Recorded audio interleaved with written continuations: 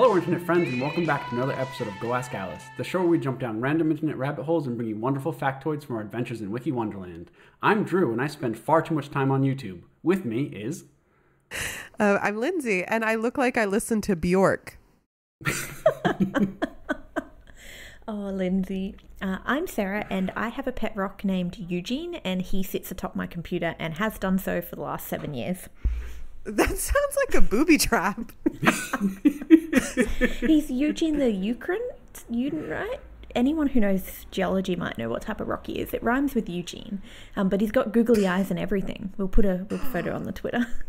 I would love that. Wow, you got a rock. Wow. Yeah, you can't be a scientist unless you have your pet rock. Oh, that's my problem. Well, I guess I fail. Yay. Yeah.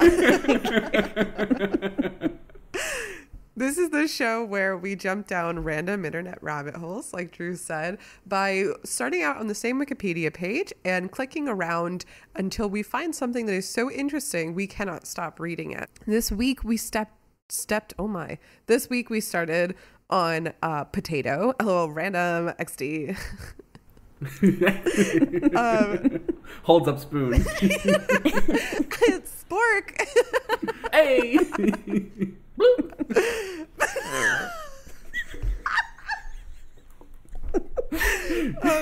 Where did you guys end up? Dear God, bury this. Drew, where did you end up? I ended up on life support systems. Oh my God! Yes? I was like, bury this, like kill it, and you're like, I ended up on life support. Life support. Okay, that's very cool. I just finished reading a book all about like a life support system for an alien, which is pretty neat. That sounds pretty neat. You had to phrase that so carefully, Drew, because I know you were going to say I ended up on life support.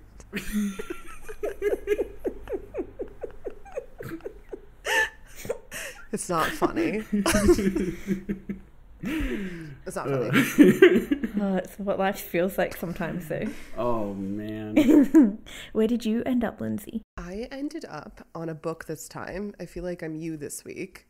I ended up... Yeah, you're turning into me. It is a medieval book called The Discovery of Witchcraft. Oh, I already love it.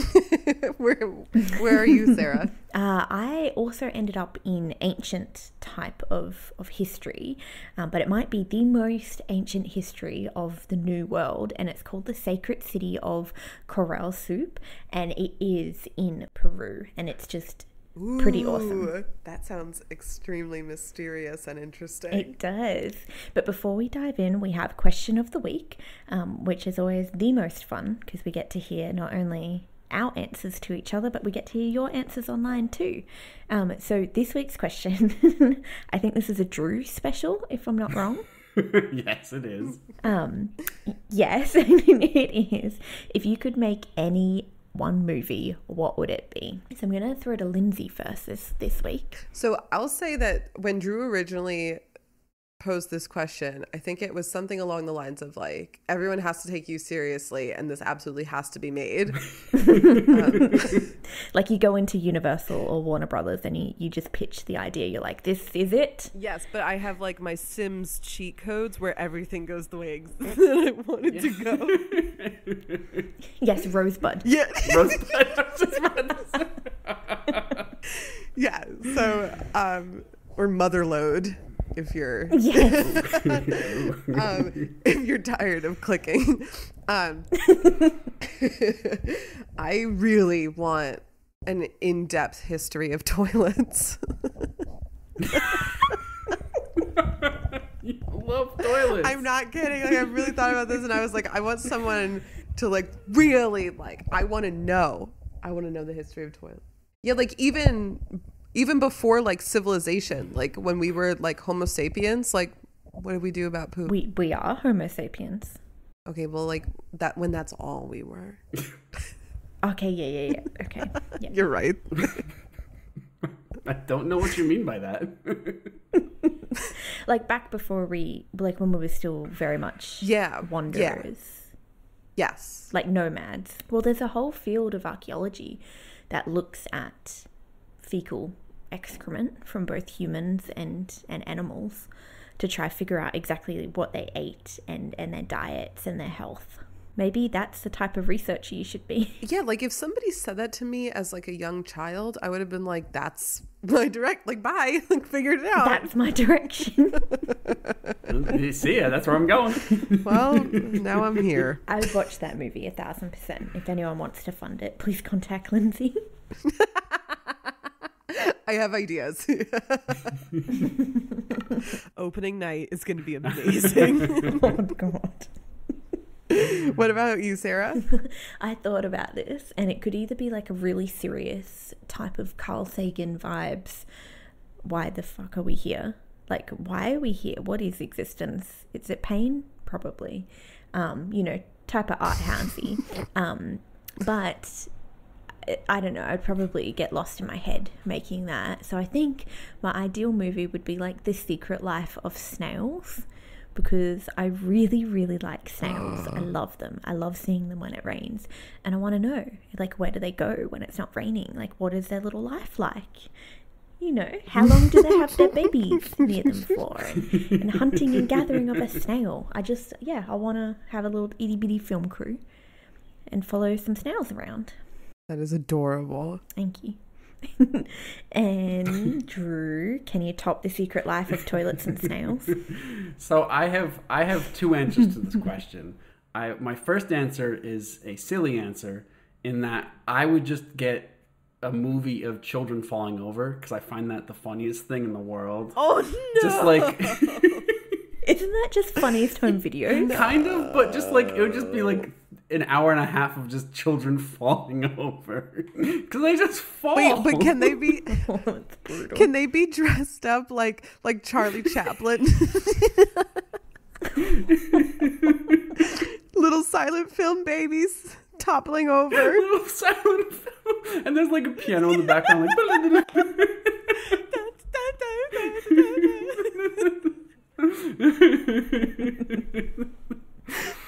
Oh my God, I would love to see that. Just like children falling over to piano. It would be so, because they fall and they just like, for no reason, they just fall over. They topple. They do. They're still getting their earth legs.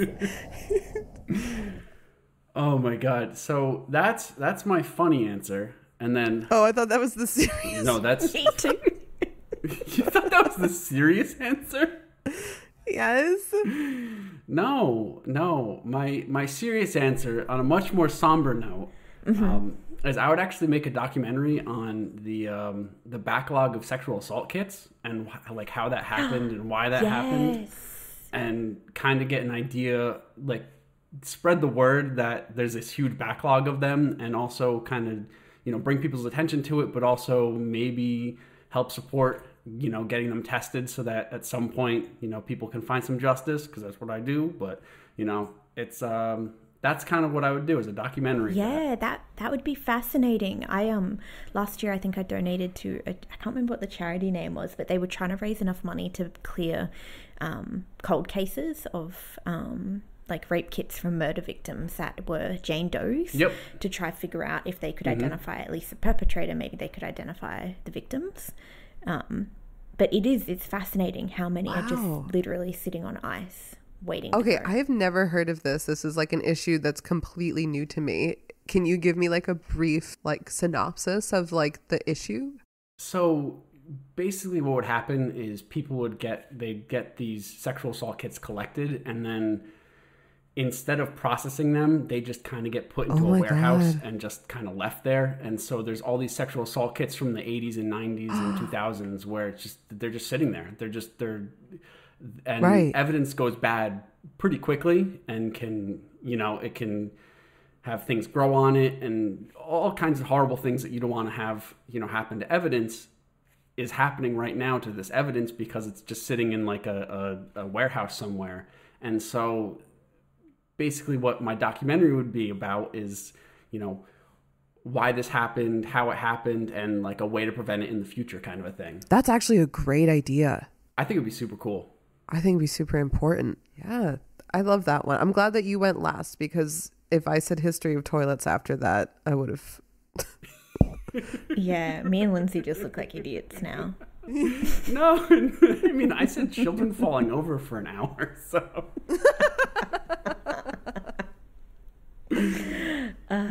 So good. You're a good person, Drew. Oh, I appreciate that. So, what order should we choose this Let's time? start out. Maybe we can start out on life support and then raise ourselves from the dead and go back in time. Okay, so I'm excited to hear about this, honestly.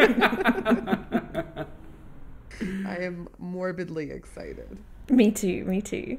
before I begin, it took me about 7 clicks, I think. From potato? Yeah, 7 clicks to get to life How'd you support. get there from potato?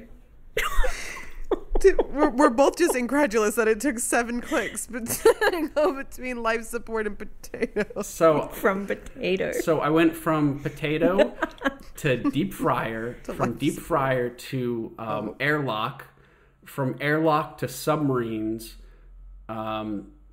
Airlock to spaceships to submarines to life support. Interesting. So 6 clicks, I think. Wow, that's so much quicker than I thought it was going to be. Yeah. It didn't take long. Right. Yeah. I'm kind of intrigued how submarines went right to life support. Because life support okay, let's start out by defining what life support actually is. So a life support system is a combination of equipment that allows for survival in an environment or situation that would not support life in its absence. Mm-hmm. So this is a super vague definition to me. I'm just like, what the heck could it possibly mean? But life support systems, or LSSs, keep you alive when you would otherwise die. But if you really think about it, a life support system can apply to a lot of things, even medical technology with this definition. So I think it's fitting. So generally, life support systems are applied to space and underwater. So when you think about spacecraft, you think you have to have a life support system. When you think about underwater, you also have to have a life support system. But as I mentioned before, medical situations also use life support systems. So it's kind of a very nebulous subject. And I focused more on the life support for space and underwater, and not so much life support for medical situations, because that was a little more interesting to me. Yeah, space life support I think is fascinating, especially when, I don't know if you dove into like radiation shielding and things like that once you leave the Van Allen belts, and just trying to not mutate the shit out of our body is very difficult. Yeah. yeah. That's definitely one of the major things that is like an issue with spaceflight is radiation. So specifically in human spaceflight, the life support system is grouped into what's called an ECLSS, or Environmental Control and Life Support System. So I'm just going to call it ECLSS, or ECLS for short. ECLS. So ECLS, they supply air, water, and food, as well as maintain the correct temperature, acceptable pressure, and deal with the body's waste products. Pee pee poo poo. Okay, that's in the future section of Pee pee poo poo. Pee pee poo poo poo of the future. So we're definitely talking about pee pee poo poo. So the ECLS must also shield against harmful external environmental occurrences such as radiation or micrometeors, which I thought was very cute. Little micrometeors coming and flying and ruining your day. So can we do a fun aside on micrometeors? So yes, go ahead. So if you have a microscope at home, or if you work in a lab and have access to a microscope, if you're a real adult like us, you can go outside and basically just take a sample of dirt or dust from the ground, from some concrete, and if you look in it, you will see most likely these very tiny little spherical they look like little bits of metal, and they're little metallic bits of rock, lots of iron and things like that. And they are micrometeorites that travel through our atmosphere. And we get something stupid like thousands of tons a year of these tiny, No way. yeah, tiny little heavy metal micrometeorite particles that are just landing on the earth. And you can't see them because they burn up so tiny, but they're really, really cool, and you can see them under a microscope, and they're really, really cool. I had no idea. Yeah, so every time you're outside, you're probably getting hit. That is fascinating. With space debris, and you don't even know it. Or better yet, people I don't like are getting bonked all the time by space. Yeah. Space debris. Yeah, that's how we want to see it. You're getting bonked. Bonked by space debris. The forbidden bonk. Why is it forbidden? Because polite society does not bonk. Does not bonk in public. Oh my god, back to life support. Yes, sorry, Drew. Sorry for wrecking your segment. No, it's fine. All right, in underwater diving, life support is considered the equipment that you use when you're diving is considered a life support. It's not a full system; it's just a equipment. But saturation diving systems, that's considered a full life support system, because the difference is when you dive with like regular breathing apparatus, that's just like you're actually still exposed to the environment. But with a saturation diving system, you actually have an environment around you that is protects you from the outside. So it's a little bit different than just like a regular diving suit, which I found super interesting. So it's like you got a little buffer around you that you dive with. To like prevent you from pressure, Yeah, right? exactly. Okay. This also applies to submarines, where breathable gas requires treatment to remain respirable, and the occupants are isolated from the outside ambient pressure and temperature. So most modern submarines generate oxygen through electrolysis of water. They use a device called an electrolytic oxygen generator. And the atmosphere control equipment also includes a CO2 scrubber, which uses amine gas treatment to remove carbon dioxide from the air and diffuse it into pumped out waste. So you're literally pumping out crap and CO2, which is really cool. That is really, really cool. I had no idea that happened. Yeah, that's how they get rid of CO2, is that it gets scrubbed from the air and then gets pumped out overboard. That's yeah, I never thought of that. I don't know why I've always thought that it was just recycled. Like I didn't think that it was tossed out. Yeah, in space it's a little bit more recycled, but it kind of it is also tossed out, but it's a little bit more balanced. While in under the sea you can sorry, you can be a little bit more liberal with your pumping overboard. So fresh water is produced by an evaporator or reverse osmosis unit, and even submarines have their own ECLs. So I just found that very interesting. And then when we get to medical life support, this includes the heart-lung machines, medical ventilators, and dialysis equipment. So the term life support kind of extends to a lot of very different things. So what I wanted to get into, which I found super interesting, is the metabolic needs of a human and how a life support system has to like interact with that.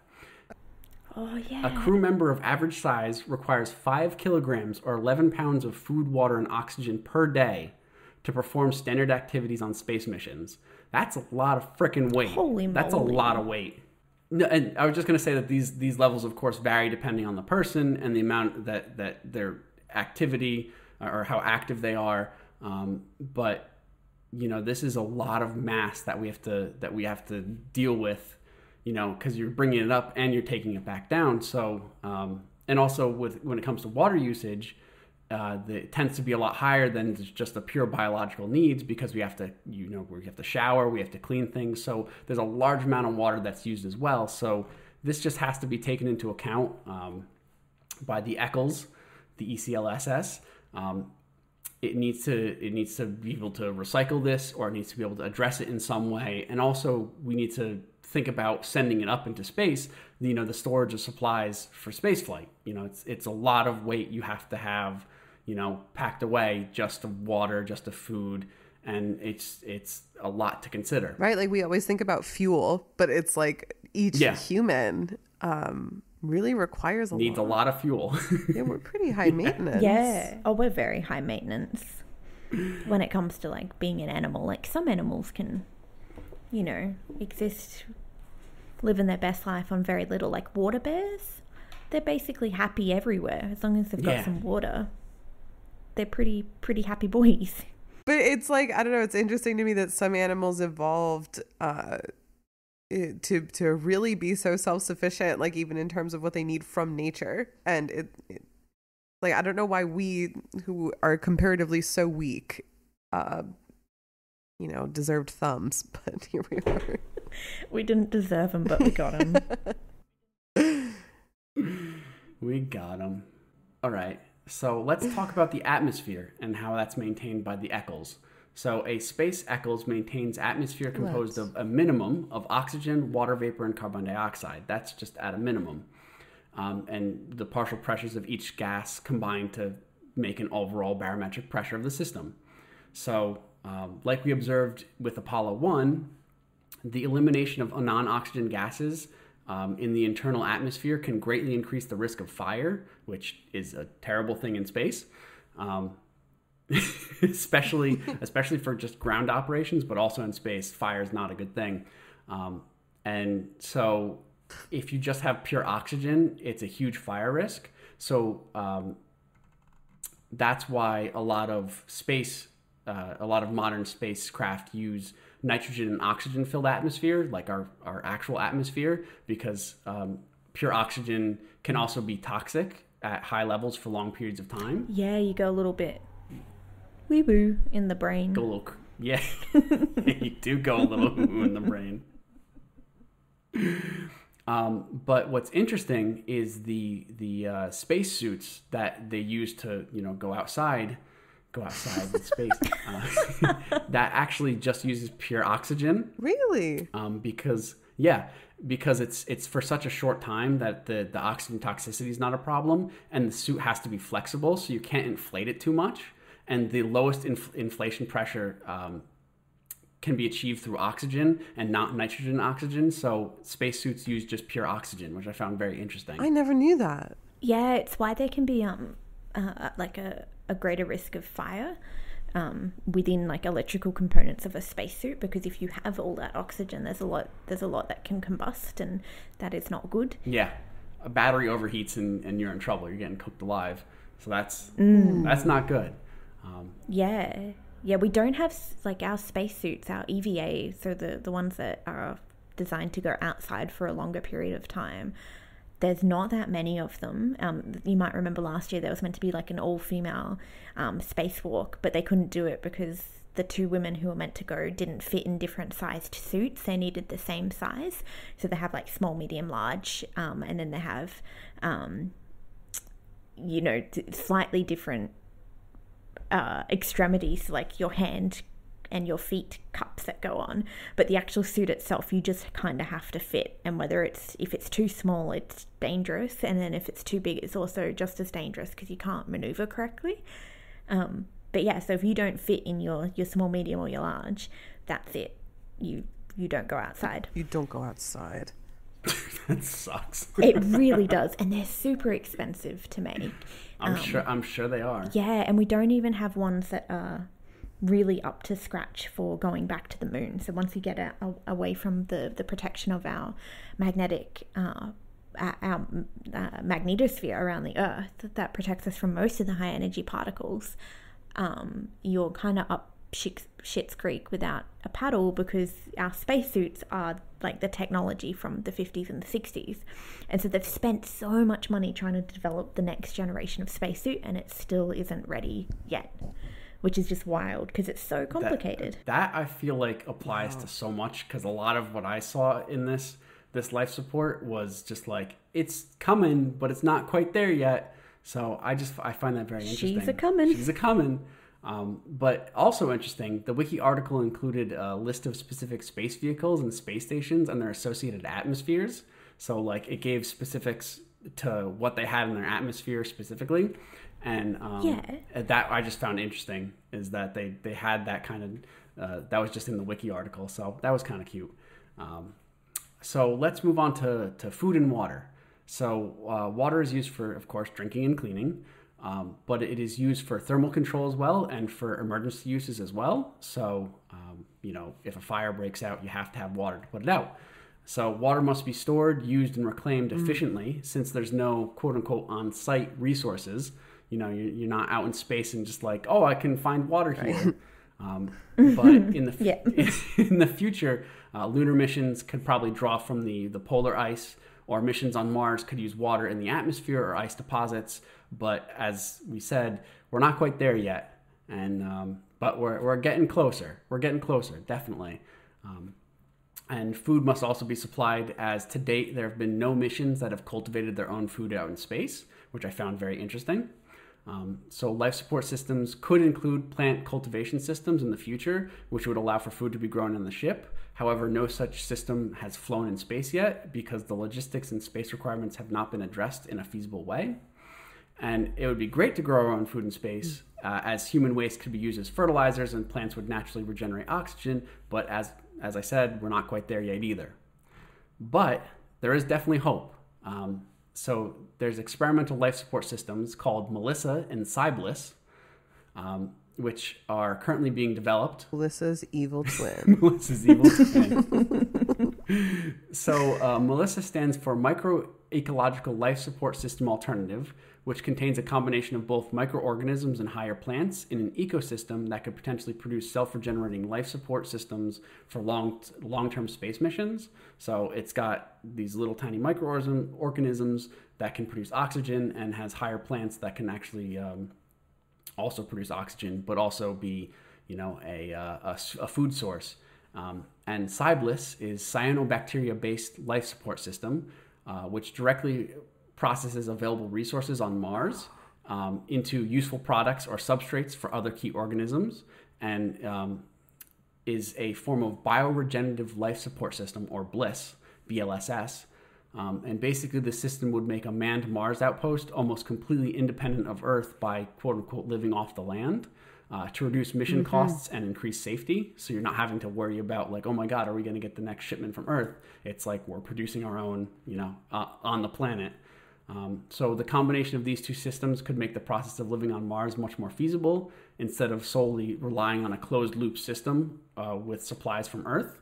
So instead of just purely using everything that Earth gives you, you're able to generate your own, which is a super cool thing to do. And so the future, it looks like we're aiming to live off the land instead of trying to carry everything we need with us to other planets, which I think is super cool. And I always wondered about life support systems and kind of how they worked, and now I know quite a bit more. So yeah, that's a little bit about life support systems. That's awesome. Yeah. Yeah, that's really cool, Drew. Yeah. I love the idea of living off the land on Mars. Like you can imagine someone setting up like a Mars ranch with some Mars potatoes. Mars potatoes. We go back to our original topic, Mars potatoes. Yeah, Mars potatoes. Well, The Martian. Yeah, exactly. That he pretty much did what, used his poo-poos. Yes. And some dirt and some microorganisms to keep the soil healthy. Yep. That was such a good book and scientifically pretty accurate. I like it. Yeah, that's the future right there. Is that the future you'd want to live in though? If someone took you to Mars and said, "Yep, cool, you can live here, but you've got to grow your own potatoes." If I was given the option to have a one-way trip to Mars, I would take it 100% of the time. Really? 100%. By Earth, I want to live on Mars. Like, I want to be one of the first Martians. Oh my God, I could not disagree more. I'm so fucking scared of space. Me too. I mean, I would go, but I would want a return ticket and like a spa day booked on Earth when I return. When you return. Yeah. You know what's interesting though is like completely independent to this, because obviously I didn't know what you were going to talk about. I went down a very similar rabbit hole like on my own time a few days ago, because I've been watching like live cams of deep sea. They're like off the coast of Florida. They are currently measuring the like topology of some of the ocean floor, and I've been watching the deep sea cams because I am fascinated by the ocean floor completely. And they had gone about 1,000 meters down, and I was interested to know what that would feel like on the human body, and it would feel like 100 atmospheres. It would on top of you. Be an awful time. Like you're without protective suiting, like everything would just collapse on itself. Right. That is the rabbit hole that I went down, was different types of suits that you would need if a human wanted to go that far underwater, and like where the record is. And I think divers in general try their hardest to get to 300 meters, but a lot of people die. And I found out that actually the Guinness Book of World Records removed that record from the book because too many people were dying trying to achieve it. Wow. Yeah, and what's incredibly interesting is that noble gases like helium become toxic under those high pressures, because what's happening is your body is being forced to accept the gas. And so it's being pressed into your organs and such like that. So you have to take different cocktails of oxygen or different cocktails of gas down with you, depending how far down you go. Yeah, and I don't know if you've ever looked into like the really, really deep sea, like professional divers that work on fixing like internet cables and intercontinental, oil pipings and things like that. And they'd live at pressure for whatever their time is on duty. So they live at pressure in the vessels or in the ships, and then so they can go down at that really, really high pressure, like being able to accept the gases that they need to survive before coming up. And there's this documentary on one of these divers that had his oxygen disconnected as he was going down. I know, like absolute nightmare. Technically, he should have died because he was down there way longer than like a human could conceivably survive on the surface without oxygen, especially to your organs and to your brain. But they went down to rescue him thinking it would be like a recovery, like a body recovery mission basically. But he survived, and no brain damage, no internal organ damage, nothing sufficient anyway. He was able to make a full recovery, and he went back to doing that job. Wow. Which is, yeah, he still does it. But they think it was something to do with like such high pressure and the way that the gases interact very differently with our tissues at that high pressure, that kept his organs and his brain like fed enough with oxygen to survive that long period of time. Isn't that? But like emotionally, I would have never gone back. Oh, me too. Never ever. But what a legend. Drew, thank you for this. This was really, really cool. Yeah, this was really cool. It's now time for some totally real ads. Has anyone ever told you that you're just not good enough, that you can't achieve your goals? Well, I'm here to tell you that you can. You're never going to accomplish what you plan to do. So why try? My solution is just give up. Lay on the ground. Stop caring. Just let life pass you by. Give up. That's my life plan, and that's my life goal. So, fuck. Cool. So maybe there were just some ads, but who's gonna? Who's to say? Maybe you skipped to this point by chance. But good news, because you are coming upon the discovery of witchcraft. Oh. Which is... Ooh. That is the book. That is the book that I landed on. Taking a page out of Sarah's book, which I wish I chose a different phrase, because now that's just confusing. Book and book. Book and book. The actual spelling of this is Old English, so if you were to read it very literally, it would be the discovery of witchcraft. Oh, I love Old English so much. So good. It's got that like weird F that means S. And love that. Double V's. Sort of before S's were cool. Yes. Very, very interesting already. That's my hook. And what year did you say this was? Medieval? I didn't say what year. So it was 1584. Oh, they were the good old times. You had some witches. You had a debate over whether Earth was the center of the universe. Turns out it's not. Would 1584 actually be Renaissance? I'd venture to say I don't know. I mean, I think that is actually Renaissance. While you're looking, I will introduce the book's author. His name is Reginald Scott. He was an Englishman, and he decided to put this book together because he was fed up by street charlatans. He's like, I keep getting tricked. No. He's sick of kids on his lawn, basically. Yeah, he was like, everyone's having too much fun in Renaissance medieval times, and I'm gonna fuck it up. It is the Elizabethan / Tudor period. 1584. Yeah, Queen Elizabeth I was from 1558 to 1603, her reign. That's glad you said that, because with the succession of James the First in 1603, it is widely held that every copy of this book was burned. Really?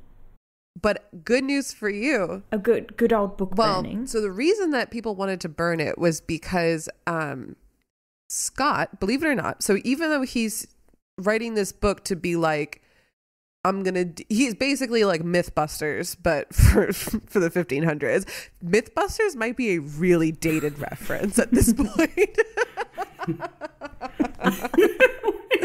I'm like, no, I don't know, but oh my God. now I'm thinking about it. But okay, it was my childhood. basically this guy was like, these are illusions, Michael, and I'm going to prove it.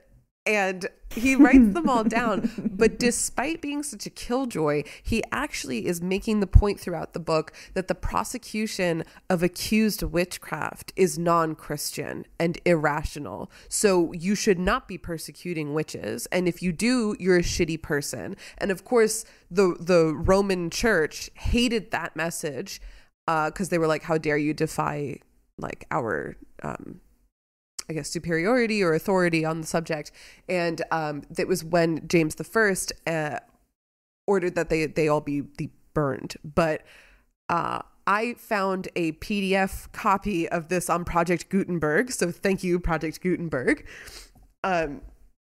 So some copies, I guess, or editions actually did survive. So some of what we're going to do, we're going to play a little bit of like a imagination game. I'm going to like walk you through an illusion, or a few of them straight from the book. Please. And it was a hilarious exercise because everything is spelled very phonetically because language hasn't been standardized. So it's just one of those where like I'm like saying it out loud and understanding it, but as I'm reading it in my head, I have no idea what this is saying. But I wanted to give a little bit of more of an overview of the impact of this book. So the discovery of witchcraft was meant to be like a helpful document, actually.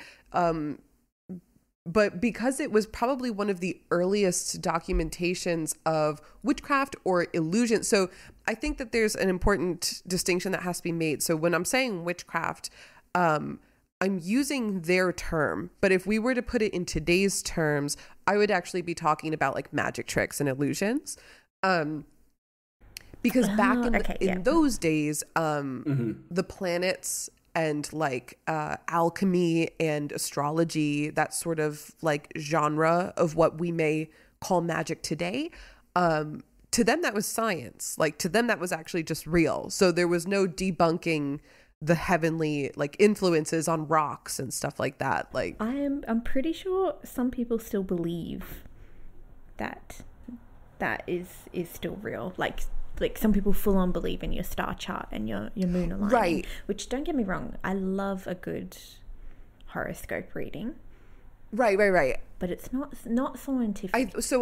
But it is fun. I think what I'm trying to say is that from a historical perspective, the distinction between it's not like the Salem witch trials where it was just like she's a witch. It was they were doing some form of magic. No, so what I'm trying to say is that in this period of time, what they're calling witchcraft, like modern day illusionary magic. Yeah.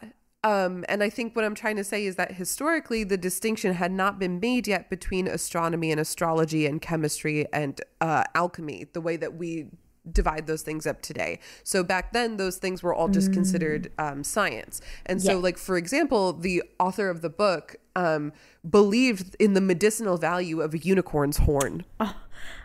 Why not? If you can find a unicorn's horn, I'm sure it can probably do something good. Yes. So, you know, other things like demonic possession, that's not witchcraft. That's just science. That's just fact. Oh, okay. Yeah, that's good. So it's interesting that what we would call witchcraft today and what they are calling witchcraft, and I think honestly even what we would have considered witchcraft in the Salem witch trials, like this isn't even necessarily like putting in a hex on somebody. This is more about like street charlatans. Oh my goodness, the persecution of charlatans, the poor things. So what I also thought was very interesting to me is that people who used this book. So this book was heavily plagiarized, but in the places it was plagiarized was like, I think a book called The Art of Juggling in 1612. So there's like, you know, street tricks that are described very well. The descriptions are very vivid in this book. And I think that they were plagiarized in and like resold as, you know, more specific topics like juggling.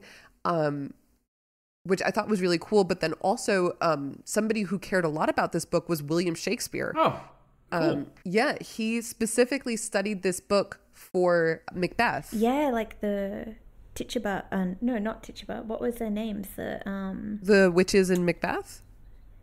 Yeah, what were their names? They had great names. I never read Macbeth. Hold on, let me Google it. So while you find that, the really interesting thing that I loved about the author, or at least his process, was that he actually did a lot of research. So this volume was put together as kind of like a literature review of all of the books that had existed on witchcraft.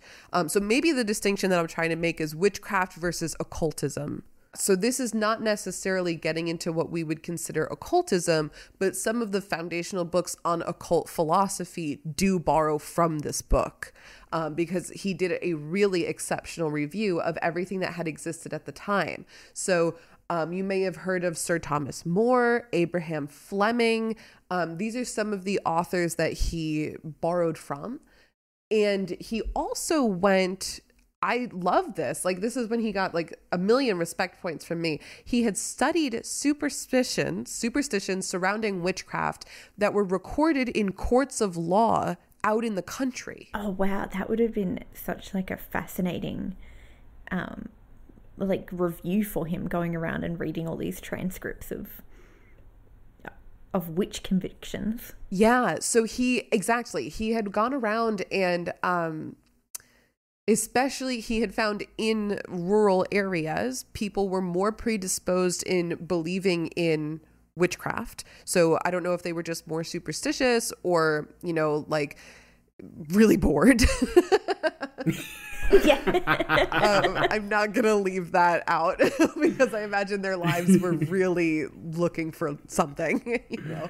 Yeah, a little pizzazz, little something, you know? I would have gone insane. Me too. So, yeah, he looked through court documents specifically to like country areas or country districts, according to the Wikipedia article, and he had said that witchcraft really flourished in areas like that. So he wanted to compile everything into a document and then sort of debunk everything that people believed was witchcraft at the time. Oh, wow. But again, like I said, remember that his scope for what should be debunked did not include things like alchemy and astrology and things like that. Did you find the names? Yeah. They were Flo, Vi, and Rue were the witches. And they're the famous double, toil and trouble, like hair of a newt, leg of a frog. Yes. But yeah, they were fabulous. That is so cool that Shakespeare studied like this work to get the vibes of the witches down pat. I'm also interested. I don't remember what it was written in English. But this guy, the author Reginald Scott, really did his research so far as to incorporate, I think, so according to the article, he enumerates 212 authors that wrote in Latin and 23 authors who wrote in English. Wow. So this is like a PhD thesis, like a huge literature review on on the topic. Yes. Yeah, so this is, let's see, 23 plus 12, 35. So 235 texts that were both in Latin and in English that he essentially synthesized and translated into this huge book. And like I said, it's available on Project Gutenberg, like for free, the PDF. And for our hangout today, I actually just scrolled through the PDF very quickly to the pictures, laughed at the pictures, and then read the picture descriptions like you would do with a real thesis. You would scroll to the figures and read the captions. Of course. So, without further ado, I would like to teach you some magic tricks. Yes, please. Okay. So the title of what do I want to say? To eat a knife and to fetch it out of any other place. So what you would first do is you would take a knife and you would contain it. That's the words he used. Contain the knife within two of your hands. So what you would do is as if you were holding like a microphone or, even like a cup with two hands, you would do that with the knife and with the point facing you. And you would put the knife basically right between your teeth and chomp on it so that you make a noise. Oh. Okay. So no, that I've got sensitive teeth. Oh. You want to trip, but Sarah, you got to make sacrifices right now. You got to commit to the bit. Sarah. Yep, we are gonna fetch this out of any place. So you gotta be ready. Okay, I'm ready. So you bite down on the tip of the knife, and you make it seem like you are pantomiming that you are pushing it into your mouth, but really both hands are covering the rest of the knife. And then because you're trying so hard, you go, "Oh my God, can send for a drink, please." This is so difficult. I'm having a very hard time. I need some lubrication. Yes, this is really, it's no easy thing eating a knife. So please fetch me some water. So when somebody goes to fetch you water, you take your hands down. Presumably you're sitting at a table. You bring your hands down. When you bring your hands down, drop the knife in your lap. Wow, this only works under super specific circumstances. I'm not done. We're going to seal the deal right now. I'm not done. Oh my God. So then when the person comes back, you drink the water and you're like, "Thank you so much." Maybe you like lean over and sip. Then you bring your hands back up to your mouth. You know the knife isn't there, but they think the knife is still there. And then as you pull your imaginary knife towards your face again, you bite down on your fingertip. Oh. Or sorry, on your nail. I'm so sorry. You bite down on the edge of your nail and then you pretend to shove it into your mouth. You just, with both hands, you bite your nail and you pretend to shove the knife into your mouth and you open. Wait, so do they think that you're biting it into pieces? No, you are just really struggling to get a really sharp knife in your mouth and you're not enjoying it. Yeah. So then you pull it down, but then when you come back up, they don't see the knife. Yeah, so you just bring it up quickly and, just... Yeah, it seems flawed, but I don't think it would fool me. Like, if this is on Penn and Teller, I think it would not Sarah, fool them. I probably should have said this first. Absolutely nothing from medieval times is going to fool you. If you're looking to be fooled by anything, I will also note that I am teaching you how to do the fooling. So just hearing how the magic trick works and saying that wouldn't fool me. Well, correct, because... No, I'm just saying, just like picturing a person do this. Look, I'm astounded that people thought it was You real. play D&D, you know that there's a charisma modifier. Like... Yeah. They had like +7 to their charisma, didn't they? You gotta really play it up. This is so difficult. You gotta get me water. Oh yeah, I need water. Oh, okay. You gotta leave the room to get me water. Yeah. I need water. So then, for the piece de resistance, Yes. you like I said, where did we leave off? You're biting your nail, and then you were holding the knife with both hands, but now at this point, you cup one hand with the other, presumably the one that you're not biting the nail, and you just pretend to shove the rest into your mouth, and you're like, oh my God, this hurts so much, I need another glass of water. And so... Stop it. So your good friend runs and gets you another glass of water. And as they're doing that, you take the knife out of your lap. And then you pretend to pull it out of your ass. And you're like, oh my God, while you were gone. Oh my God. While you were gone.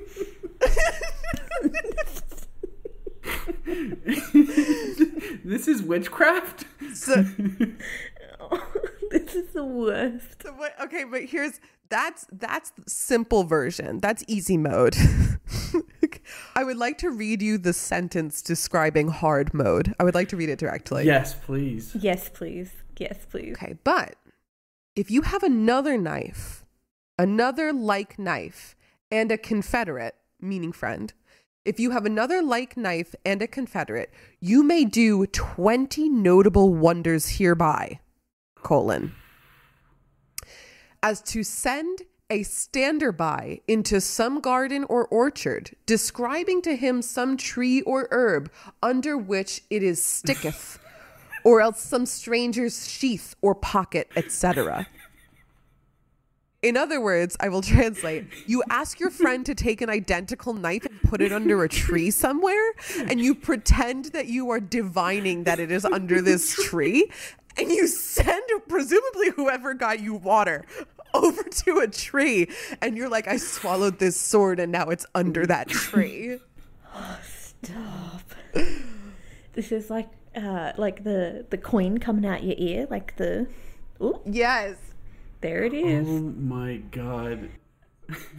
So another one is to thrust a bodkin through your tongue.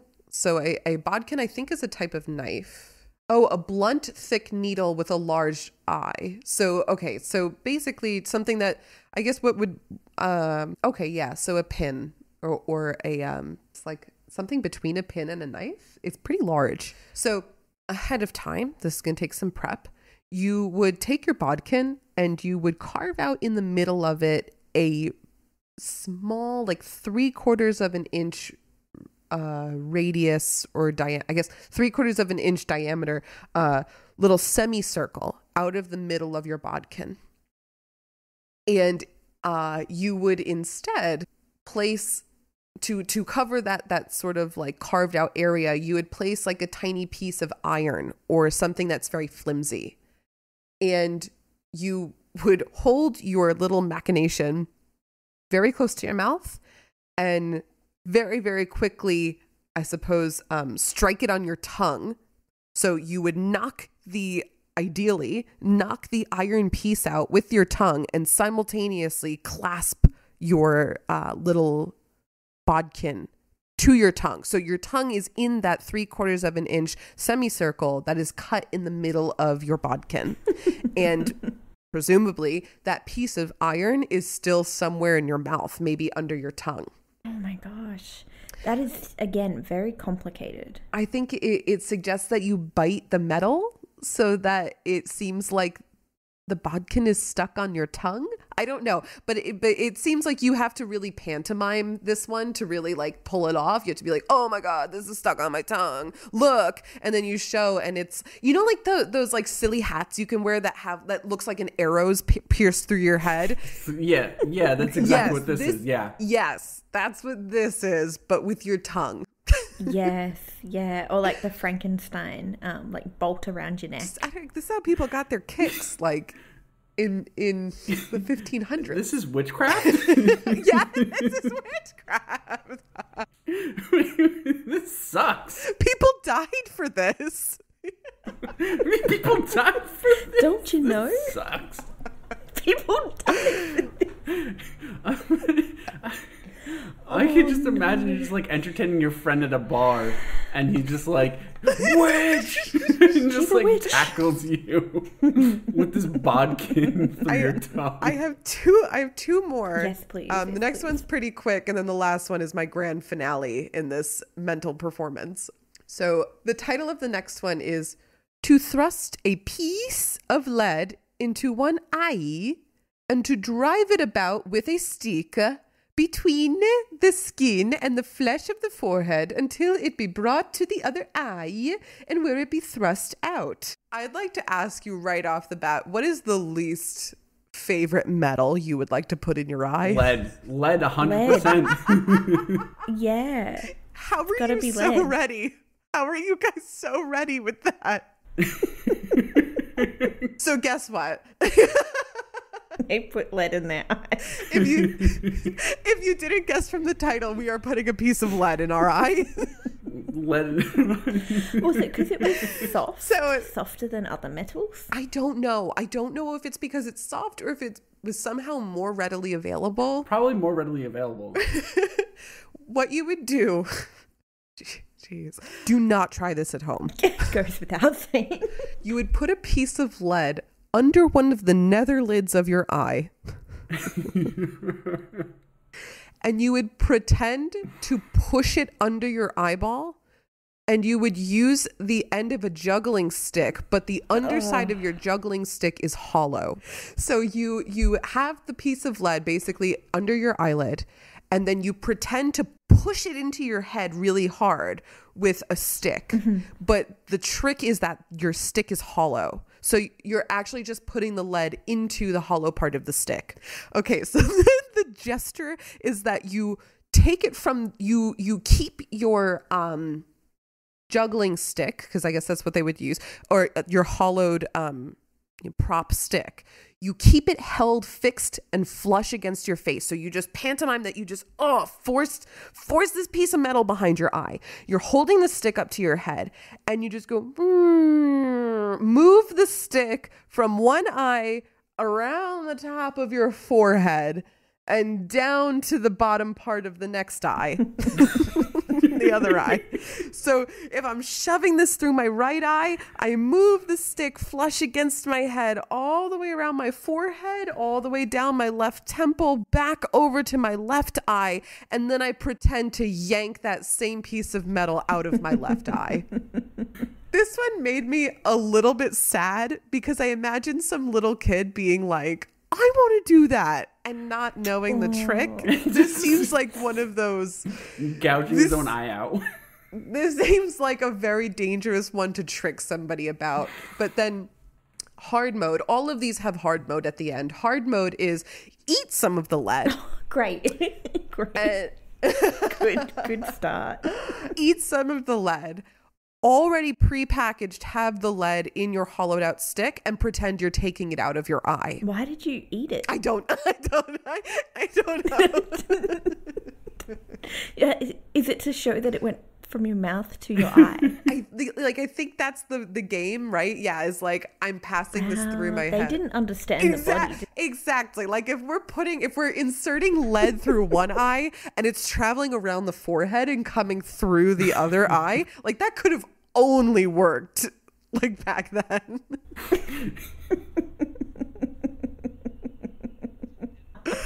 Are you ready for my grand finale? I am ready. I'm ready. Okay, so it went from really bad to, like, I can imagine people getting fooled by the second one because no one had to go out and get a glass of water.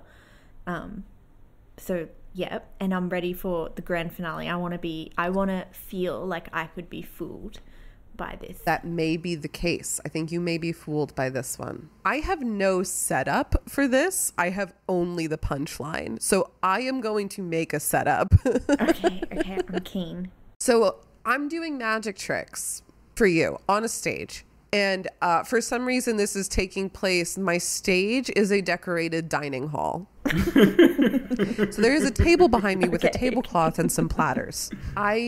I don't even know when or how this spectacle would occur, but I want you to imagine that I throw a smoke bomb. And while you cannot see what I'm doing, Oh my God. somebody of exactly my size and proportion comes out and lays on the table and puts their head through a hole in the table such that their body is laying on the table, their head is through a hole, and you cannot see their head. I simultaneously put my body under the table and stick my head through a hole in the table on the other side and have a platter with a perfect neck size hole in it. And so what it appears in aggregate is that my body is laying on the table headless and my head is on a platter. And you may be thinking, well, obviously you wouldn't look dead. So the way that you make yourself look dead, for whatever reason, is that you take a little bit of flour and blood and you put it all around my neck and you light brimstone, which is also called sulfur for those who are not familiar with brimstone. You put it in a dish of coals. You put the coals in front of my face and I have to take 2 or 3 huge gasps of burning sulfur so that the smoke enters, according to this description, a little smoke enters my nostrils and mouth, which is not unwholesome. I don't know what that means. And the head percentile will appear stark dead. And if the magician set his countenance accordingly, a little blood be sprinkled on his face, the sight will be the stranger. So basically, I need to look dead, and somehow the act of inhaling just disgusting brimstone will... Well, it might actually make you dead if you inhale too much of it. I don't know if it would also maybe like the smoke would color part of my face to look like sickly pale. Yeah. That's kind of what I was thinking. Like, because sulfur is like it burns blue, but it's got like a little bit of a rotten egg smell and appearance. So it would smell really bad, but also it's got like a mustardy yellow, like sickly greenish yellow sort of appearance. So I wonder if that on my face would make me look dead. And so in sum, it would be that, you know, I'm like, oh, haha, I'm alive. Smoke screen, presumably. I have no idea because there's no setup, right? So I think it's just like, you know, hey guys, I'll be right back. Or do you set it up and invite people to come over and you're just waiting there? That must be what this is. That must be what this is. There's no lead up. I think you just walk in and it's like, there's my body, there's my head. And I don't know how this would fool people because presumably back then people were around death a lot. So I don't know how such a shitty like pretend death would pull. I don't know. I mean, I guess people fainted easily back then, so maybe it would just make people faint or something. But yeah, you need a lot of props for this one. That's the downside. Yeah, if you're going to do it in like a smoke cloud, that cloud's got to last for a while while you're lighting your brimstone, painting your face with blood, you know, doing all the jazz. Yeah, I mean, even they acknowledge in their hard mode notes, many rules are to be observed herein as to have the long tablecloth so long and wide that it may almost touch the ground and not to suffer the company to stay too long in place. So I imagine that maybe it's like, hold on, stand right there, don't move, because you don't want them to see also that your partner like lying on the table has their head in a hole. So it's like the audience needs to be at exactly the right angle. And apparently it was probably hard to procure a tablecloth that was long enough to reach the floor such that it can hide the people hiding under the table. Oh my gosh. Elaborate, but again, people died for this. There's so much prep that has to go into that for such a shitty payoff. So anticlimactic. Do you think that any of them would have fooled you? I think it would have entertained me, but I don't think it would have fooled me. And someone was angry that this book was published. Yes. Because it was giving away the secrets, or because it was proving that there was no witchcraft? What were they angry about? So the impression I have is closest to the second thing you said, which is that this is showing that witches don't exist. So by killing people or murdering people on the grounds of witchcraft and practicing witchcraft, it's immoral because it's just murder. There's no justification. There's no such thing as witchcraft. Here's debunking all of the things that could be called witchcraft, which again, hilarious. But if you kill somebody because they have done any of these things, then you are in the wrong because they were not witches. They were just practicing illusions. And so you shouldn't persecute witches. And that whole idea was pretty damning to the Roman Church because the Roman Church was persecuting witches. So it was rebellious to like a church doctrine, I guess is the way you would put it. So how bad's that though? It's like we're just going to turn a blind eye. No, it's fine. Just keep killing the witches. Like, that's wild. It feels like they should have, read the room and been like, oh, we have done some mistakes. That's not really the brand of the Catholic Church, though, is it? To admit mistakes. Like, I was going to say, I think it comes down to politics because then you would have to admit that you were wrong. And I think that, even just thinking of like the Salem witch trial, like these witches would be put on trial in a sense. And so if there's like mayors or other people whose political position like had anything to do with the way that the trials went, it would also make them look politically bad. Like, you persecuted somebody who was innocent, so we don't want you to be mayor, or we don't want you to be whatever the hell else they had. I highly recommend leafing through this book because in addition to these hilarious magic tricks, there are other things like cannibalism and 666 and what it means, and like actual how to use astrology. So something I forgot to mention, and maybe a good ending point, is that a lot of ancient grimoires took their roots from this book. And a grimoire is basically a how-to in the witchcraft occulty world that people still use today. People still write grimoires today, so a lot of times it has to do with angels or demonology and summoning various entities. It could be fairies, it could be maleficent deities, it could be anything. It basically, the art of summoning or the art of doing what we would today call magic. A lot of times your cookbook, so to speak, is a grimoire, and a lot of grimoires use this as their foundational research. So there is a lot of very, very interesting history of witchcraft and magic in here. Anyway, let's go I think we're going, no, not further.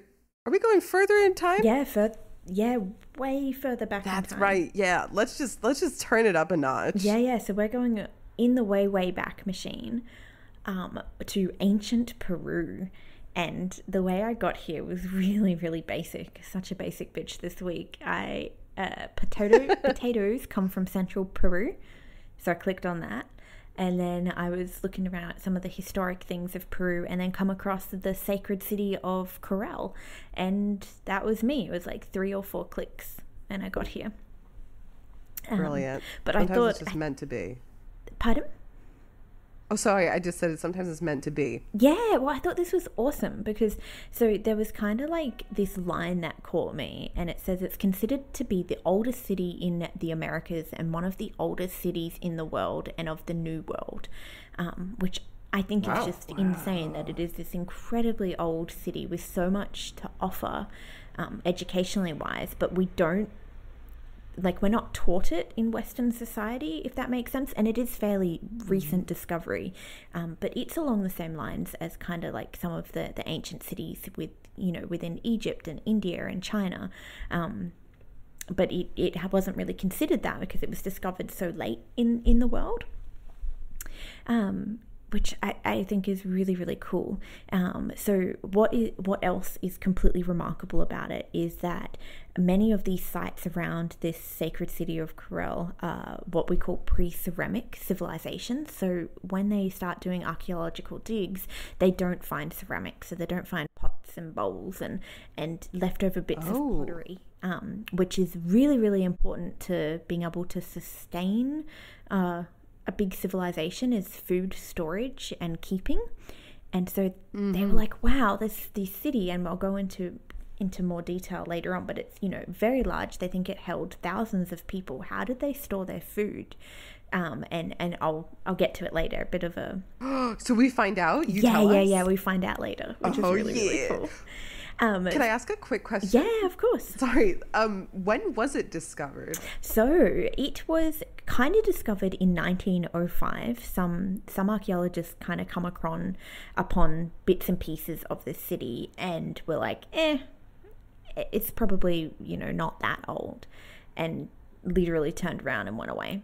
And then it was rediscovered again in the 40s. And again, the archaeologists were like, probably not too much interesting here. We're not going to excavate. You know, we'll mark it on a map, but it's not worth putting time, money, and energy into. And then in the very early 90s, this amazing archaeologist called Ruth Shady, who is a Peruvian archaeologist, she rediscovered it, and it not only went to where it was located, but began digging on a very limited budget. And she put in not only her own time, but her own money to invest in being able to excavate parts of it to learn more about its history. And I think she had something like maybe 8 to 20 Peruvian soldiers at any one time that the government had lent her to help, you know, do the heavy lifting. Because the city was basically buried under dirt. And for 2 reasons. It was buried under dirt just because of time, and it was also, it appears that the actual inhabitants tried to hide the city when there was, you know, the Spanish invasion basically of South America, and many of these ancient cities were abandoned to try protect them because they were considered very sacred. Same with Machu Picchu, why that was abandoned so early, and why we think it took so long to find, because it was deliberately abandoned rather than the civilization just died out. But yeah, so she started excavating, and, you know, it is huge. It's 60 hectares, so massive amount of region to try uncover. But what they did uncover was that there were 6 large pyramid structures and 1 very large, like, circular kind of center of the city structure, which was really, really cool. And so what piqued her interest was the fact that it looked and appeared like a very well designed city. Like, there was obviously some urban design put into it, and you know, a great detail of planning to be able to build these structures where it was. So it is a little bit inland of both the Andes and the coast, so it really is central northern Peru. And at this time, so she's thinking it's probably a couple thousand years old. That was her thought, was that most of the civilizations either like to exist near the water for seafood, and for water irrigation it was easier to exist near the coast, or to exist very close to the Andes, again for water runoff from the mountains. It was very, very nice. So she was a bit confused why it was kind of in the middle of these two, and she thought it could have like a huge cultural significance, and she was dead right. So she kept digging. This mad queen kept digging until she was able to find organic matter that was able to be carbon dated. And so, yeah, what they found, and I'll put photos up for everyone to see. They found these woven bags. So it was like, imagine like a big fishing net woven out of really long grass, basically. But instead of, you know, filling them up with fish, they filled them up with boulders, and they used them as retaining walls for building these very large structures. Oh, wow. Yeah. And so they uncovered these structural bags that were still intact all of these years later, and they were able to use that for carbon dating. And this is where some drama comes into it. So obviously she didn't have all the funding in the world. She was investing her own time and money into this to prove its cultural significance. So she formed a collaboration with 2 American archaeologists, a husband and wife team based in Chicago. Oh, here we go. Americans gonna fuck it up. Here we go. Yes, well, so they were able to have access to radiocarbon dating labs, which in the very early 2000s, late 90s, really, really expensive process.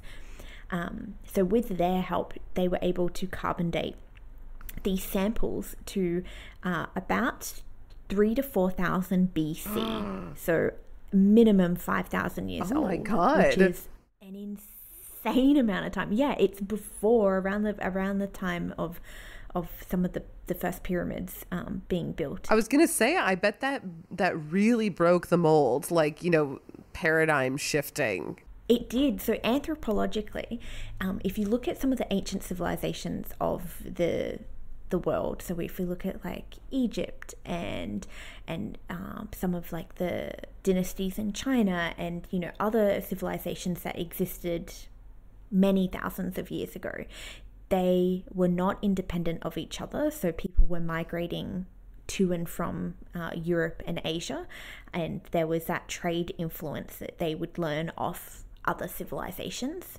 It's kind of like that sharing of knowledge to be able to learn from other civilizations to build your own.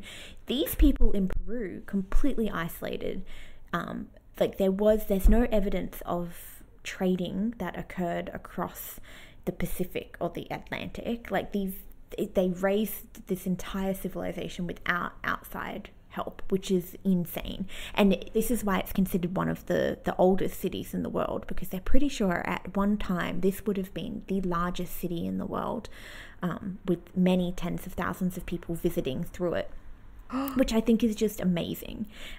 So before I get too excited and go into more of the science, we'll get back to the drama. So what happened was that the Americans went on to publish some more findings about this city and kind of took credit for its discovery.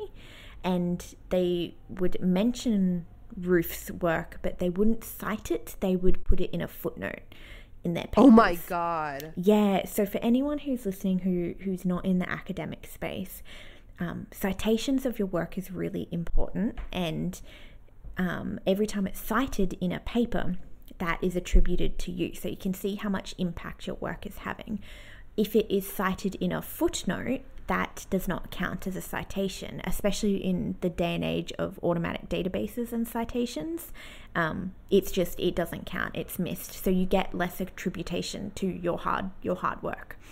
So it was kind of a bit of an FU, which is sad. And apparently the feud between these three was just insane, to the point where they couldn't be at the same conferences with each other. It was a point where some of the American associations were worried that Peru was not going to let them have archaeological dig time in different sites. Lots of drama. Wow, lots of drama. Yeah.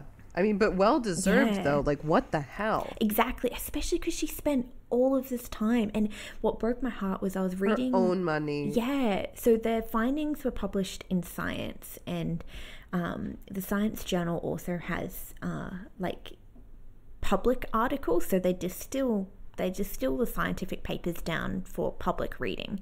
And I was reading the original public article from 2001 this morning, and it was breaking my heart because they were describing it. They only quoted the American Mail, and they didn't mention Ruth by name. She was footnoted down the bottom again.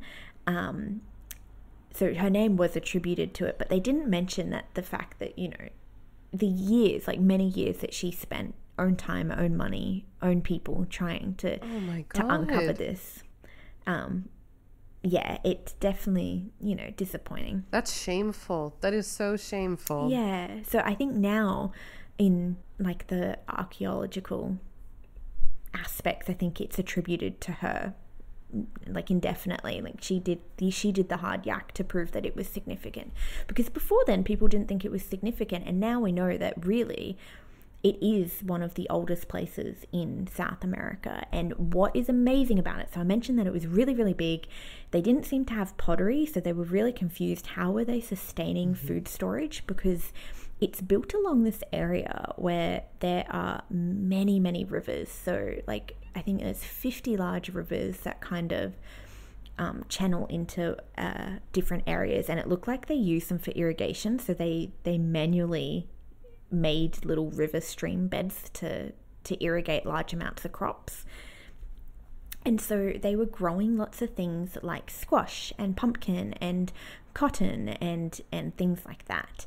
And what they stored all of their food in was actually dried squash, which I thought was really, really cool. Oh! It's like a little Halloweeny. Dried gourds. Yeah, exactly. Little gourd storage. And so they didn't need pottery. They didn't need to invent it because they had decent food storage already. It kept it safe. And so I was just going to ask if if the article said how they figured that out. how they figured the food storage out. Yeah. Like, how did they find out? Did any of them survive? I imagine that would have decomposed really quickly. Yeah, I think they found some like fossilized or some, preserved remains of these dried out gourd bits, which is why they were able to determine that that's probably what they used. Okay. But yeah, it is such a cool site. And so at the beginning, remember how I said it was kind of like in between the coast and the Andes, and they were a bit confused about what was happening. Mm-hmm. They're pretty sure now that it would have served as kind of like a trade center between the two places, because they found evidence of sardines and anchovies in the city, and that would have only been possible if people were bringing fish back. And they're pretty sure that some of the old fishing nets that they have found in more coastal locations from only a couple thousand years ago, but still when the city would have been active, they were using the cotton that was grown here and their artisanal people to weave and create really, really large fishing nets, really strong fishing nets. And then they were even able to use like the dried out gourds as kind of like flotation. Oh my gosh. Buoys. Isn't that cool? That's amazing. So much thought. And again, 5,000 years ago. It's really amazing. Yeah. That is genius. And so the actual civilization, I'm sorry, I forgot to mention this, is called the Norte Chico civilization. So that's the name that they gave around the people living around this city and around these areas in Peru from that time period, from about 3000 BC to I think it was about 1800 BC, so a few thousand years they lived there. But yeah, suddenly around a couple thousand BC, they all of a sudden started to disperse from this center. And they're pretty sure that they hid the center, or they purposely abandoned it and moved on to other areas, which is really crazy. But I thought I would just mention some of my favorite things that they have found. So unlike many other cities that you might find in the ancient world, where there's lots of art, lots of pottery art, lots of paintings and mosaics and tile and things like that represent the artistic culture, which is very strong in all civilizations. They didn't find that because there wasn't pottery. There was, some carvings, but not a lot. And they, at a time, thought maybe they weren't maybe art didn't play a huge role. Or maybe their deities or their beliefs, they didn't worship through art. Until they found all of these hand-carved recorders that were made out of condor and pelican bones. Whoa. Which... Isn't that really, really cool? Yes. Whoa, yeah. I'll find a photo and I'll send it through. I'll also send through a photo of the big flat area. I'll upload... I wish I could know what it sounded like. Oh, I know. I wonder if they've played them for scientific reasons. It'd be so cool. For science. For science, yeah. So they're pretty sure they were a very musical. That's how they used art in their lives and probably used it in worship, but we're not 100% sure on what their belief systems were and things like that, because there's just so much that needs to be uncovered and excavated to be able to understand these people, which I think is just really, really really cool. But yeah, are they still excavating? Is it still ongoing? So I think so, but not largely. So Ruth Shady, she's trying to get enough funding to build a national museum there, so to be able to house some of the artifacts and the history, and be able to use it as a tourist destination, but raise money from the tourism to then invest back into the science of understanding it, which I think would be incredible. Sure. And I'd love to go there. I think it'd be amazing. But yeah, and another amazing thing that they've found is that they think there's evidence of how do you say it, Lindsay? You told me at the beginning. Oh, Qipu. Qipus. Yes, that's it. Qipu, which is basically like a knot recording system. So you'd use your fibers or your grasses and tie knots in specific orders, like to count numbers or to write out, like use it as an information keeping system, which would have been evidence of that trading society and culture again, where they were, keeping track of different things via these, really sophisticated, like kind of bookkeeping systems for back in the day, which they're just amazing. It's really, really cool. And I was so stoked to learn about it because, it outbeats like what we call ancient Rome and ancient Greece and, the ancients. This really is ancient and amazing. It's also like so cool to me because this is ancient math, like this is like evidence that people were, that first of all, that it was transactional. So like, there was this bartering or like this selling, like you were saying, like it's kind of this bustling metropolis of trade.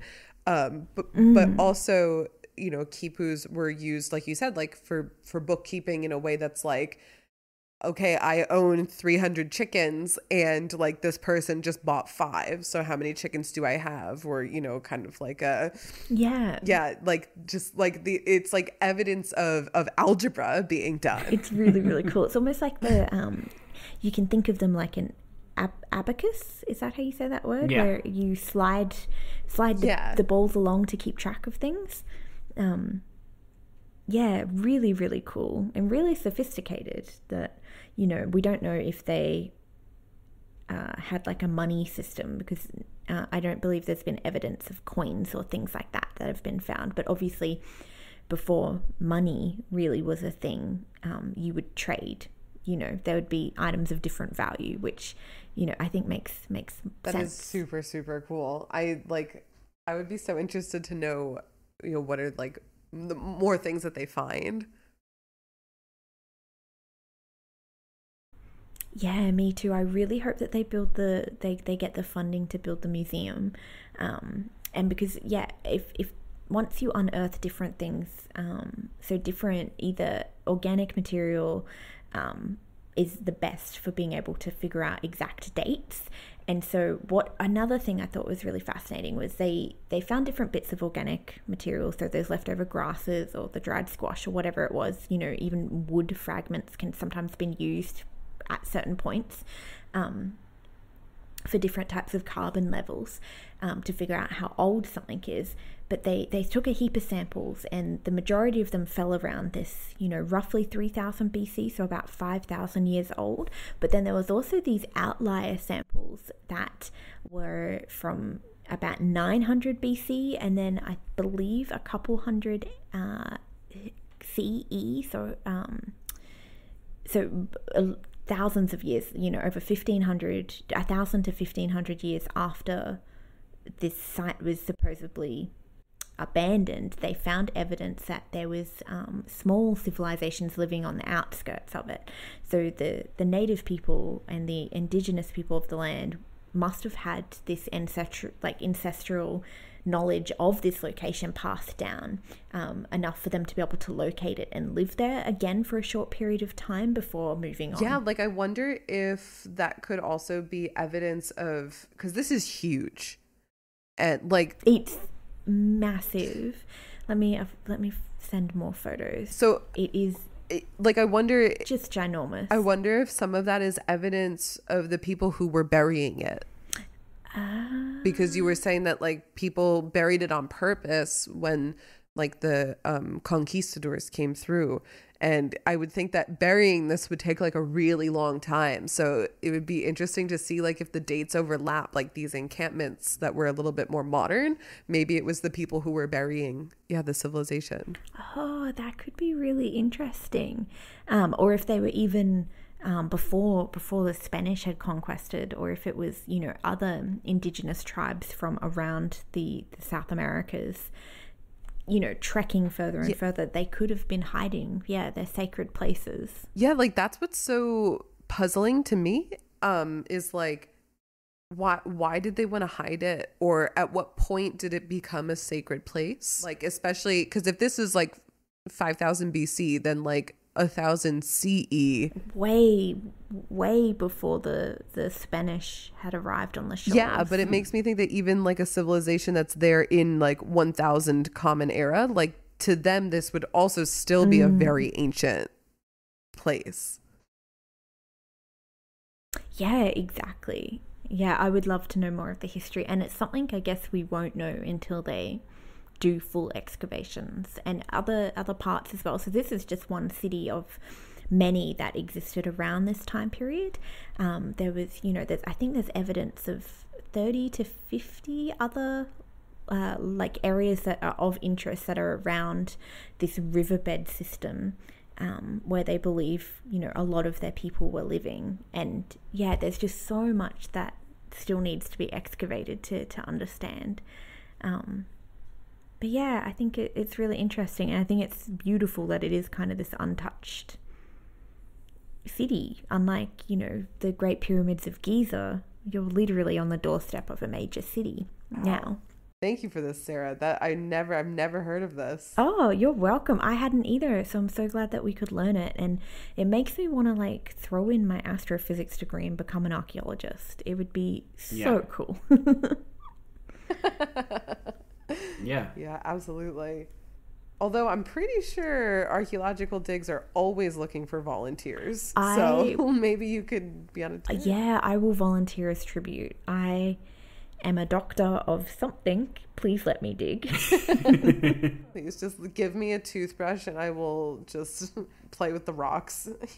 Yeah, let me play with the rocks. Yeah. Although, a while ago, my partner and I were taking a cross-country trip to move him to Seattle, and one of the places I made a stop is like a rock quarry where there are known fossils, and you just like go dig for fossils, and whatever you find you can keep. Oh my gosh, that's really cool. So I was super excited, and apparently these are pretty common, so you can like look them up, and some of them are even like emerald mines or like other like precious stones. Like you can just go it, but the whole reason they let you just keep whatever you find is because it is very hard to find them. It is like a lot of nothing and then like a really, really tiny thing. So I do have a bunch of, I think they're called brachiostones, brachiston. I don't know what, basically just like really, really, really old, like tube sort of looking organisms. I have no idea.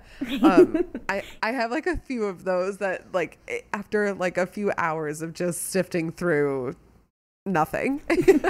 You'll have to send us a photo and put one up on Twitter so we can see your.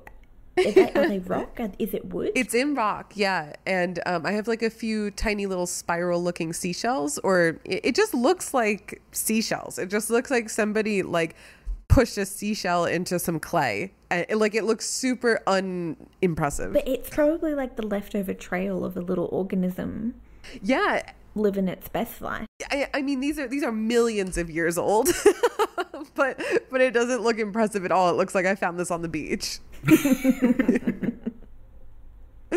But yeah, it's also very interesting that especially for fossils, I know this isn't quite archaeology, but the conditions of the soil to make a fossil and the amount of pressure you need are just so particular that I'm amazed that any fossils exist at all. Fossils are actually very hard to make. We talked about this in another episode. I can't remember which one it was, or it could be our Secret Lost episode, which the audio got a bit corrupted, but it will eventually be up for Patreon. But we talked about this idea that there is there is so many organisms and life forms that we will have no idea existed because they didn't die and become fossilized in exactly the right circumstances. Oh, which is one of my favorite things. I remember that was in the episode where you talked about something that disappears from the fossil record and reappears. Yes, that's right. Yes. That is right. I don't think that was the lost episode. No, but that wasn't. No. No, I think that was episode number 3. Let me find it just in case people want to go back and listen, because that was really cool. This idea that we really know nothing. Like we know what we can see and what we can find, and we know enough that we can say we don't That's know. right, because you If found that makes sense. Lots of knowns and unknowns. you had some really freaky looking stuff in that episode. I remember you were sending pictures and I was like, get that the fuck. It was like Poseidon's cup or Neptune's goblet, some Neptune's shit like. goblet, yeah. Oh my God. Neptune's I hated goblet. that. Oh no. The Walmart No, brand no, no. Poseidon's cup.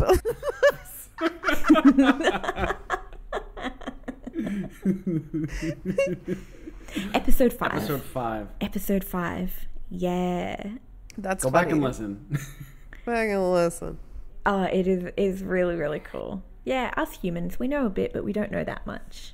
Doing all right. Doing all right. Doing all right. Well, that's awesome. Oh, I was just going to say, if you want to see photos from all of the things we talked about, please head over to Twitter at GoAskAlicePod, Instagram and Facebook, I think, at Go Ask Alice Podcast, and so is TikTok, Go Ask Alice Podcast, and you can go have a look at all the different wild and wonderful things that we find. And Sarah attempting magic tricks. Oh God. Maybe, possibly. Well, thanks for hanging out with us, you guys. We always want to hear what you're up to, where you've stumbled upon the internet, and what weird rabbit holes you've gone down while in procrastination mode. And if you ever end up thinking longer than you thought you would about any of our topics, we want to hear about that too, because it's fun going down these rabbit holes together. So just like Sarah said, follow us on Twitter at Go Ask Alice Pod. If you have fun listening to the podcast, leave us a review, usually on iTunes. I have no idea how to do that on Spotify, if that's possible. And You can follow us on Spotify. oh yeah, that's a thing you can do. Yes, hit that follow button. Leave us a 5-star review. You don't even have to write anything. You can just say, "Hey, Steve." I feel like, wait, yeah. Just say hey, Steve. Yeah, leave us a hey, Steve. Maybe send Steve a little hug. Little for Steve. Well, Poor So Steve. yeah, give us a follow, give us a my comment. I don't really know. Just please add some meaning to our lives. And we'll talk to you soon. Yeah. We love you, Steve. talk to you soon. Love you. Bye. May. Love you.